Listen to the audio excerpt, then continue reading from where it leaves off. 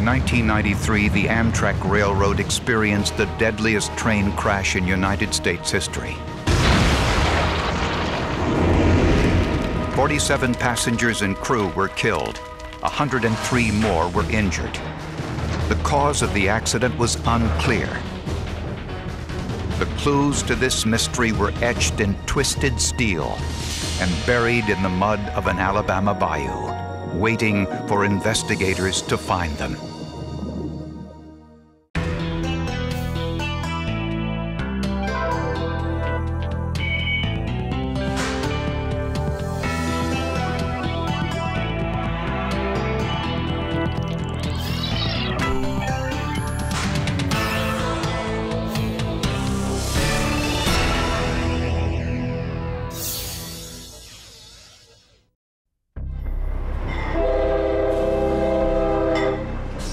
Amtrak Sunset Limited is the country's only remaining transcontinental train. The Sunset Limited has an interesting history. Kind of dates back to the romantic time of train travel when it was very elegant and posh to travel by train. On September 20th, 1993, Trudy Justin and her husband Larry boarded the Sunset Limited in Deming, New Mexico, headed for Florida. And I could sit there and look and talk to other people. But the best part is going to the dining car. We went to the dining car 3 times a day. And you just trot back there, and they were really nice to you. After dinner, Trudy and Larry returned to their seats to rest. The train stopped briefly in New Orleans to fix a broken air conditioner. By 2:30 a.m., it was running about 33 minutes behind schedule. It stopped in Mobile, Alabama, where the engineer waited until a freight train cleared the bridge up ahead. Then, the Sunset Limited started on the last leg of its trip, 750 miles to Miami. The train throttled up to a cruising speed of 72 miles an hour, but visibility was hindered by fog. Shortly before 3 a.m., the Sunset Limited approached the Bayou Canot bridge. In a matter of seconds, the train's 3 engines and next 4 cars plummeted into the water. The engine's fuel tanks ruptured, igniting the diesel fuel. Then the people start yelling, "We got to get out of here because this is going to explode." The tugboat Movilla was the first to report the accident. I believe we're right below the train. There's a hell of a fire pit in the middle of the river. There ain't supposed to be no fire pit. Like I said, I don't know exactly where we at. It's so foggy, I can't tell by looking on radar. So there's something bad wrong up here. It was a hell on earth kind of an environment. It was just a horrific, horrific sight. Trudy grabbed her husband Larry and swam for shore. The fire just was getting bigger. You see nothing. I heard people saying, "Oh, we're gonna die, we're gonna die." And I heard the Lord's Prayer. The Movilla headed towards the flames through the dense fog to investigate. I didn't know where the boat came from. We had no idea. All we know is the spotlights on us. And of course we could see that you could hear it. The crew pulled 17 passengers from the water. Others were less fortunate. The parents of a little girl, she was 10 years old and handicapped. They pushed her to the arms of a rescuer through a window on their car, and they didn't make it out. Of the 220 passengers and crew on board, 47 people were dead or unaccounted for. The FBI immediately flew to the crash site to investigate the possibility of terrorism. The Coast Guard and the National Transportation Safety Board also sent investigators. The lead locomotive was found buried in the mud at about a 45-degree angle, and 3/4 of it you could not see. It just buried itself into the marsh. A second engine was alongside. A third was on the opposite side of the bridge. 4 derailed cars were nearby. As a local salvage crew began the grim task of pulling the dead from the bayou, investigators wanted to know what caused the deadliest accident in Amtrak history.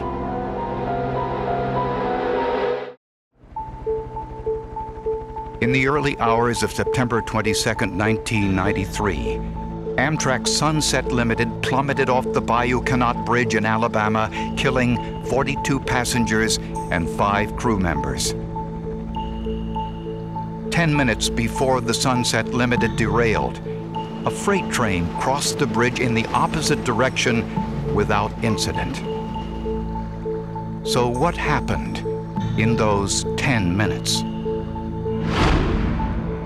Divers recovered the train's event recorder from the bayou, which is like an airline's flight data recorder. The tape revealed the train was traveling at 72 miles per hour, and there was no brake application. Whatever caused the crash, the engineer never saw it. Investigators also discovered the signals on the track were green.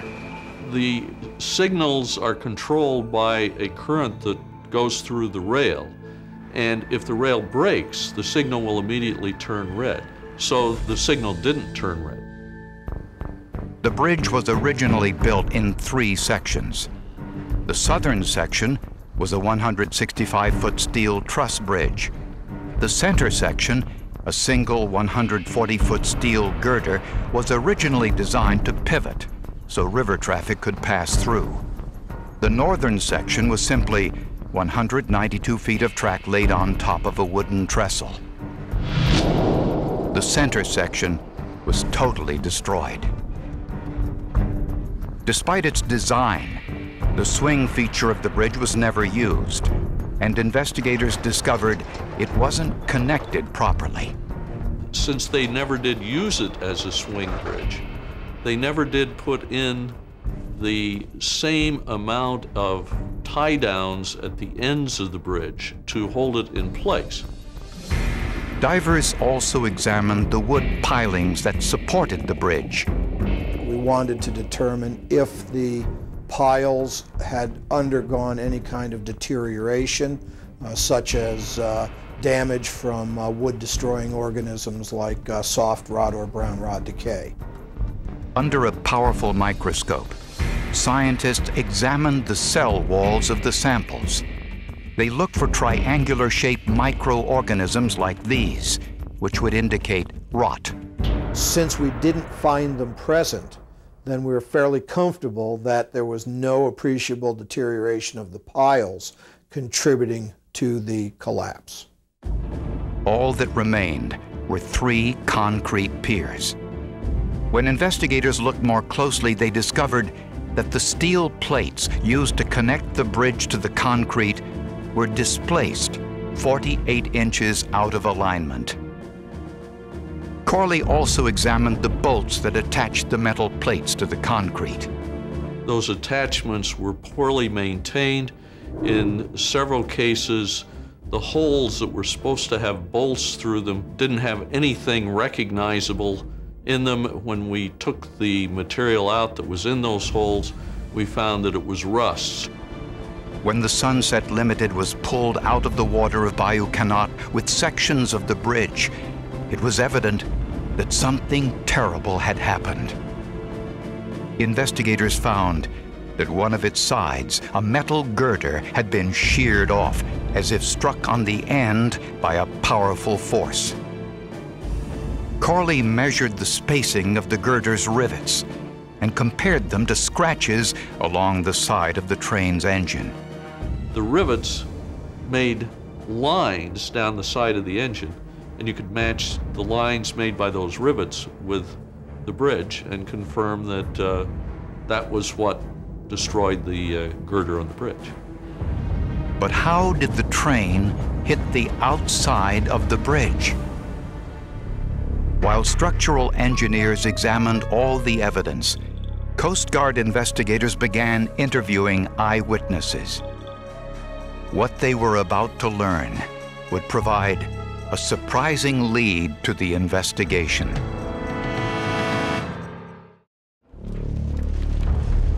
Investigators had many questions but few answers to what caused the crash of Amtrak Sunset Limited.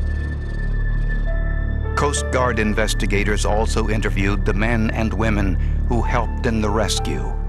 My first stop was actually to interview the crew of the tugboat Mauvilla, and that was because they were the reporting party of the accident.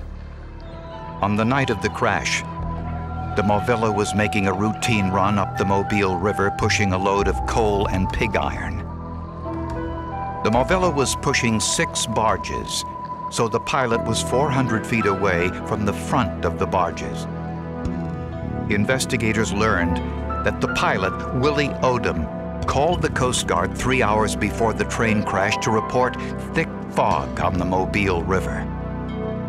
About a half hour before the accident, Odom said he steered his 6 barges around a bend in the Mobile River and saw what appeared to be another tugboat on his radar. He said he steered towards it, hoping to tie onto it until visibility improved.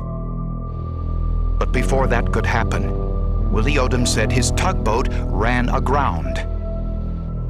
At this point, Captain Andrew Stabler took over command of the Mauvilla and called the Coast Guard asking for help. Seems to have a cable or something wrapped in the wheel. Barges afloat adrift southbound, and if anybody down there can help round them up, I would definitely appreciate it.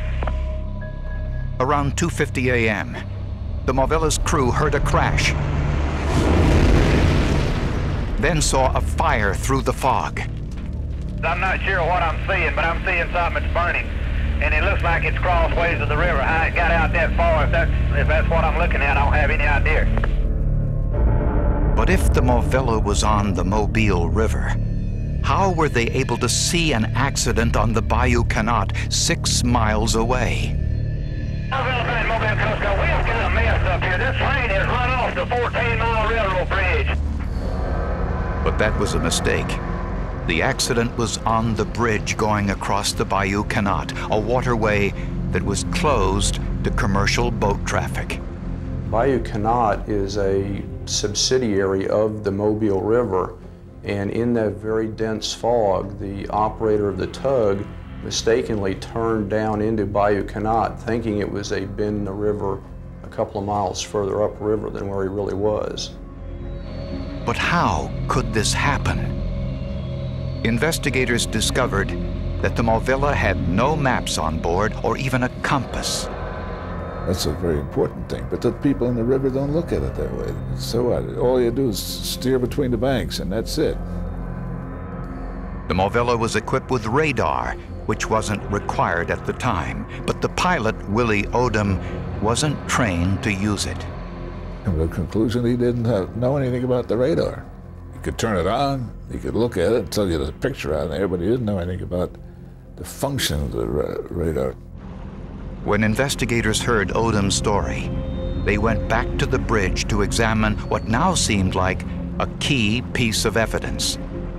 The railroad bridge had a concrete pier that was holding up the bridge structure, and there was very fresh damage to the concrete of that bridge pier.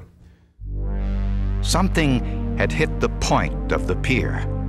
Was it one of the Mauvilla's barges? Had the Mauvilla caused the Sunset Limited to derail? When we found the left-hand barge, there was a similar mark of scrape paint and an indentation into the metal. In fact, it kind of looked T-shaped, which would indicate that the barge hit the top or flat portion as well as the edge of it, and it kind of gave it a little T-shaped mark. The other barges revealed more surprising clues. The center barge also had damage. There were vertical scrapes and an indentation. A clue to the cause of the scrapes was found on the bridge's center span. When we pulled the girder out of the water, we did a visual inspection, and we noticed that some of the vertical steel members called stiffeners that were on the side of the girder had been bent flat against the girder. Investigators measured the distance between the stiffeners and compared them to the vertical marks on the barge. They were a perfect match.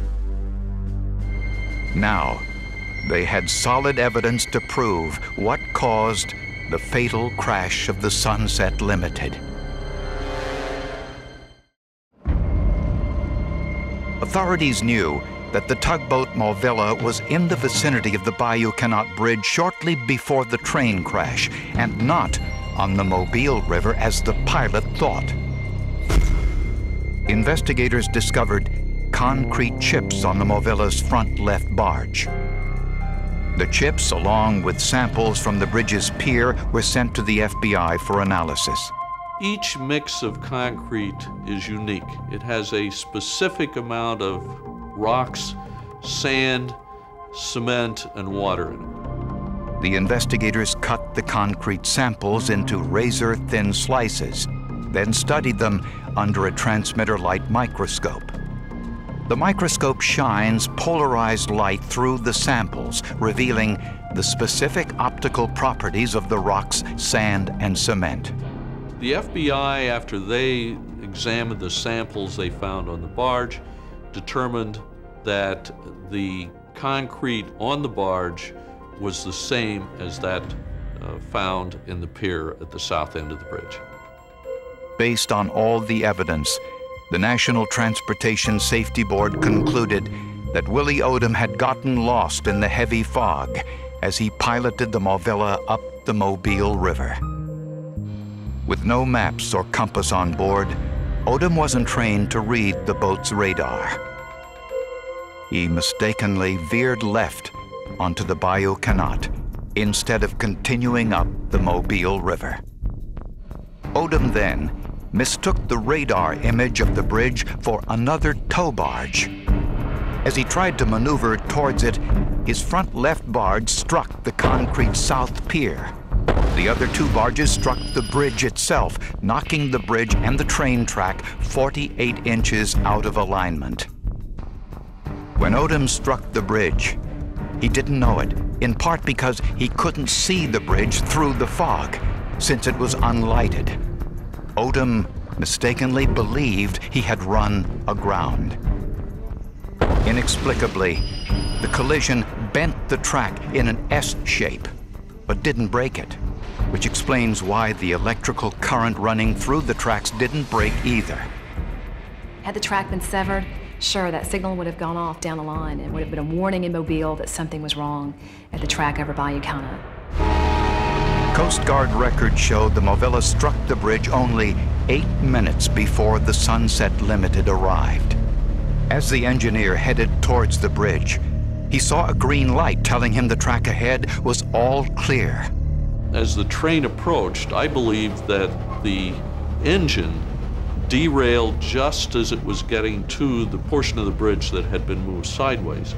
And it hit that portion of the bridge, dragging the entire bridge along with the engines and destroying it. It's a big piece of steel out on the bridge, and the train struck it at 72 miles an hour. And then from that, you can tell that it just tore the hell out of it. As the track collapsed, the lead engine and the next 4 cars flew into the water.